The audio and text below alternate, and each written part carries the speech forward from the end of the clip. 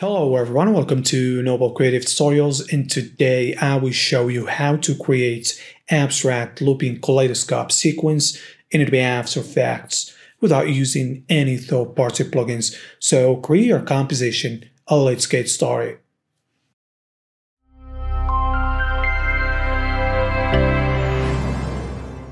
So as you see here in my comp, I have this Illustrator file right here. So we can just drop any shape you want to create looping kaleidoscope for it, or just create your shape inside After Effects using shape layers. So let's pre-compose this one here and rename this shape 01, and let's open these and make sure collapse transformation is on and the size is big enough on this comp right here. So we now want to animate the rotation and scale here.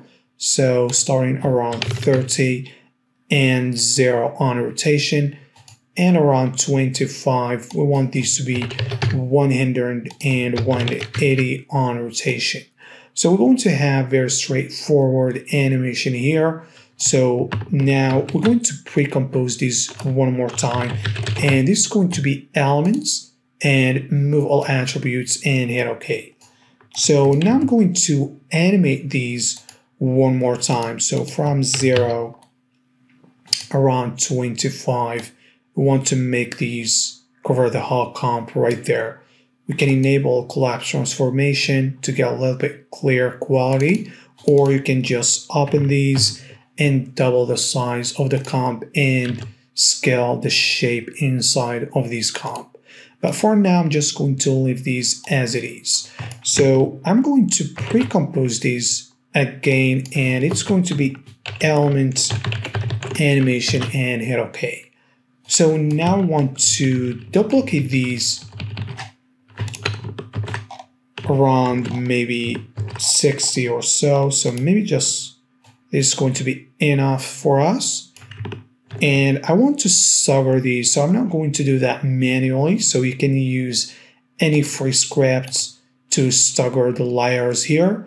And I'm going to stagger these around 20 frames ascending and hit OK. So now we're going to have basically something like this, but I want to look for around 4 seconds looping. So I'm going around maybe 30, 34, and just drop the last frame and hit N so we can trim here the comp to work area, and let's preview to see how this looks like.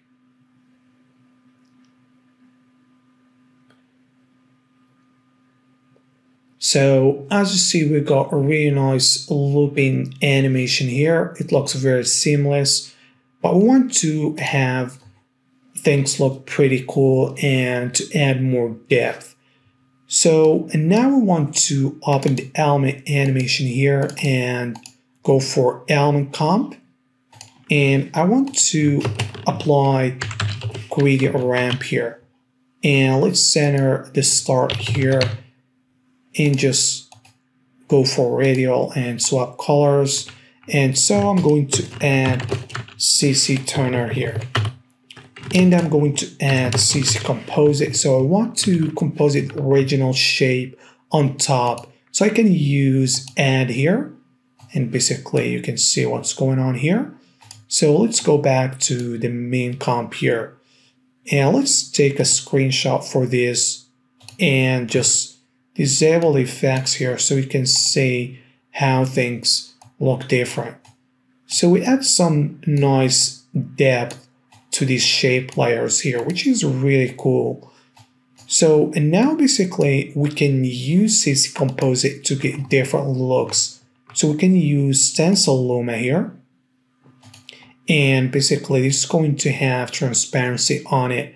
So let's see how this looks, and take another screenshot here so you can see the difference for if we go for Silhouette Luma here. So you can see we got a different look now, and now we have a different look.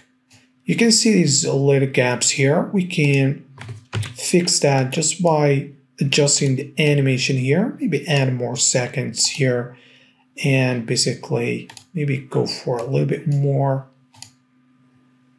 and it's fixed it for us. So now we got some really nice different look in here.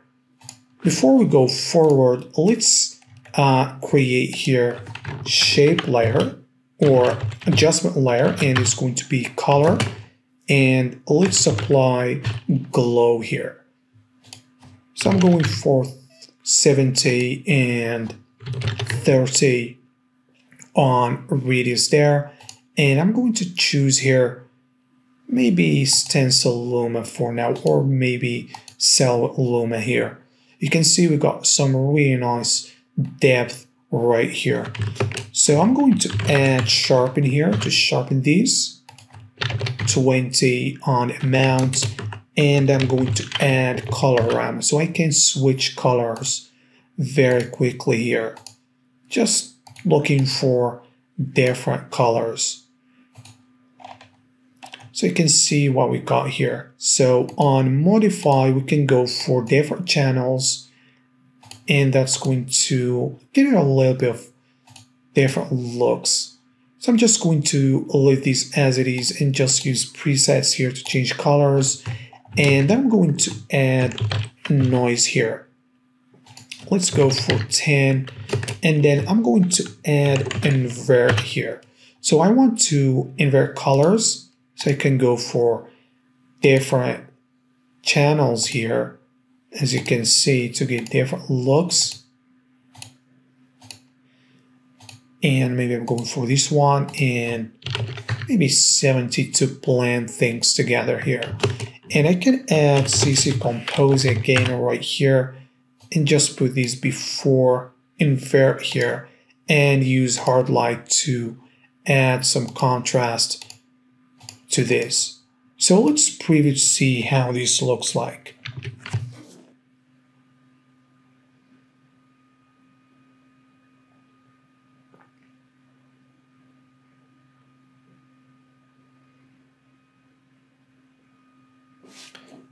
So as you can see, we got some really nice look in here very quickly and easily. You can see how this look really cool and beautiful. So we can just now do more things to this. So maybe right here on element animation, I can add CC Collider here. So basically, typically that's what we got when we add Collider here. And if we just look at these right here, well, we got some problems for this. So you can see we got some weird looking stuff going on here. So we need to fix this, and to fix it is very easy here. Let's go back to the main comp here, or to this element animation comp. So we need to fix the boundaries here first. So we can use grow bounds here. Basically, this should fix the problem, but I'm not sure why these not fixing it. I think got problem, the one that come with After Effects. So I'm going to use this one from Read Giant, and you can just drop these on top right here. It's going to fix the boundaries here. So maybe I'm going for size 50. I want that to get a little bit bigger right there. And let's go back to the main comp here. Let's say auto here. So you can see now we got some really nice looking from just adding Collider to Elements animation comp.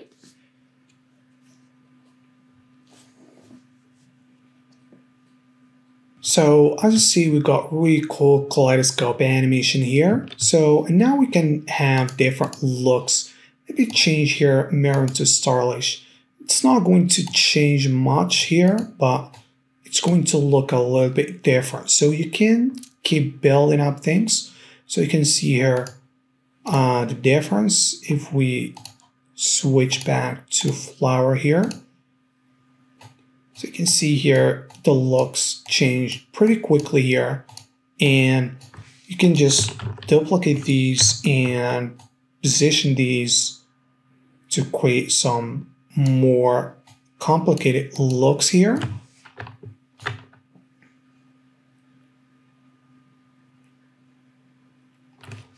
So you can see now how complicated these looks, and basically now you can just go back to the element here, maybe switch to stencil luma instead here, and getting a different look really nicely here, as you can see. Just switching between different composite on original here, we are getting really cool looks, as you see. Very interesting, as you see, guys, which is really cool here. So you can also add drop shadow here, and that's going to add some depth as well. So maybe softness 20 here, and you can see we got some nice drop shadow there.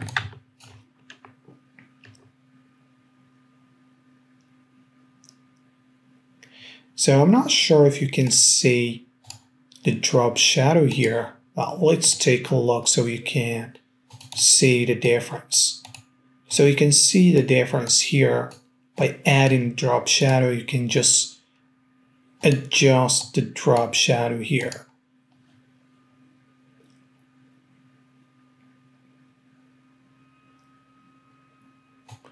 So you can see how things look really cool. So you have endless results that you can get. So now if we just change our shape here, we are going to get a different result. So let's make these big right here. And let's take a look right here.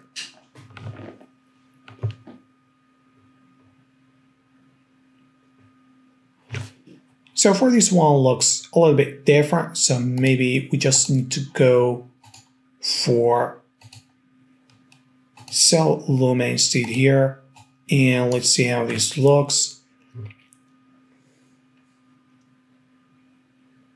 You can see the looks we got here, and if we just disable Kaleido here and just keep our shape here, we're going to get some really cool and nice looking here. Maybe here changing to different channel here is going to make things look pretty cool, as you can see. Really nice. Maybe you can just turn off CC Composite here. And you can see how quickly now you can just drop any shape here. I got really few shapes here that you can just drop. So maybe this one here. Just make sure we can see the whole shape.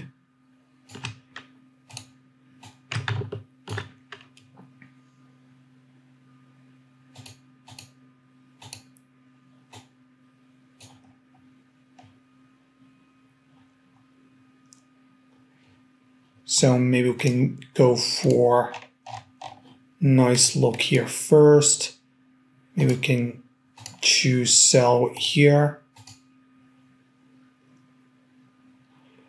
So you can see what we got here basically, and the colors as well make things look different here. So keep in mind, changing colors can affect things in how it looks. So maybe here we can go for negative here, so we can see more details for this shape, which is look really cool. So let's preview this and see how it looks like.